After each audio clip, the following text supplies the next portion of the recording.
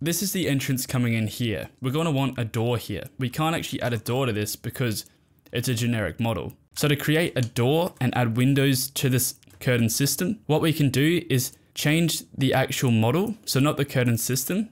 We can change it to be a wall instead of a generic model by selecting it, editing in place that in place model again, create tab, and come up to family category and parameters. If we select that, this is where we can now change this to be a wall. So let's make this a wall and we'll finish it. So now any wall-based families, they can be placed onto this wall. For example, windows and doors. So now if I press DR to create a door, we can place a door on this curtain wall. I'm gonna hit escape a few times, but you can see it doesn't actually get rid of the mullions that are in the way of that door. So what we can do is select the curtain system grid. So that's different to the actual curtain system. If I tab through, you can see the dotted lines there. You can add or remove segments of the curtain wall. So if I click on that and I select one of these mullions, you can actually just click on them and it will get rid of them. So I'm going to add and remove segments for all of these curtain grids. I'm going to have to select them all individually, add and remove the segments, and then select them. Then when we escape out of that, you can see it's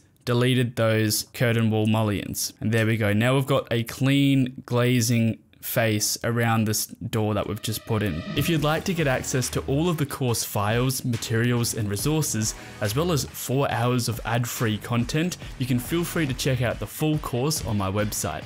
I'll see you there.